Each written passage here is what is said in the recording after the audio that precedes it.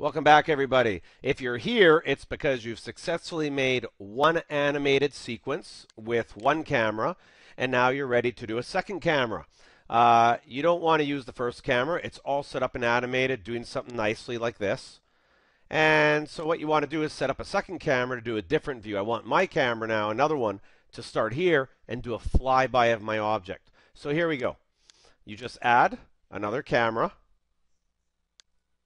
and you'll see it pops up there. I'm going to sort of line it up as best as I can, sort of straight above the object. And let's see what this camera is seeing by hitting 0 on the number pad or by going View, Camera. And whoa, it's not going to the camera we just made. When I hit 0 on the number pad, it's definitely going to my old camera.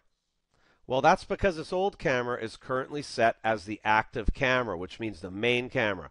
So what I want to do is I don't want this to be the main one. I want this one to be the one I'm now working with.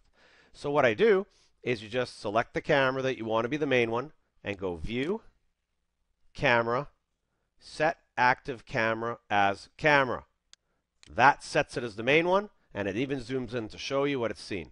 So now when I hit 0, that's the camera that I get to work with. So, move the camera where you want it.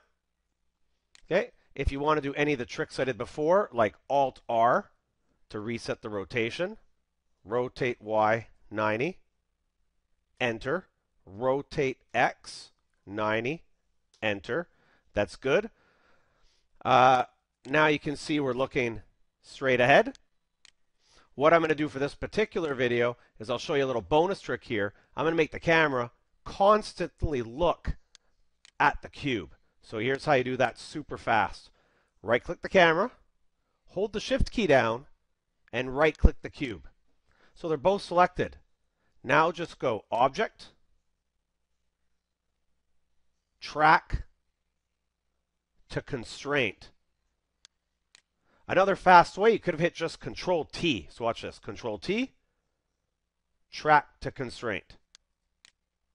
What this does is now wherever you move the, let's right click the camera. Wherever you move the camera, it looks at the cube. Now let's do our animation. You'll notice here that my camera has no keyframes. This camera has keyframes, but this camera has its very own timeline. That's good. It means we can do whatever we want with this camera. So here we go.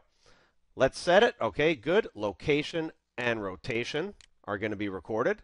I'm on frame 1. I like where it is. I hit keyframe. Now I jump somewhere in time, like 100. I move the camera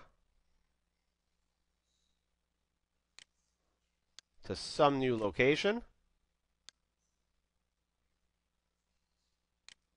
Let's say I like that. I hit keyframe. And let's say I go further in time. I go down a bit. I hit keyframe. And you'll see here I'm leaving my keyframes behind in the timeline. And it's going from A to B to C. And now let's check out our video. Let's rewind. Let's hit 0 on the numpad to see what our camera sees. And hit play. Now this is going to make this video. And you can take from whatever frame to whatever frame you like. So if you like frame 20 to frame 80, you can video that up later on. So that's the basics of adding the second camera. You can repeat this process all you want, and basically every time you add another camera, I'll do it again, add camera. Now if I want to start working with this one, select,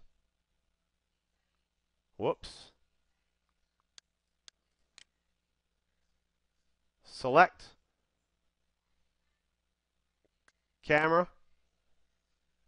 Whoa, come on. Let's do this again. View, camera, set active camera. There we go. Okay, and that's what it's seen.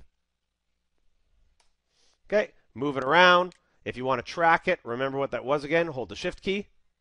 Right click the cube. Object, track to constraint.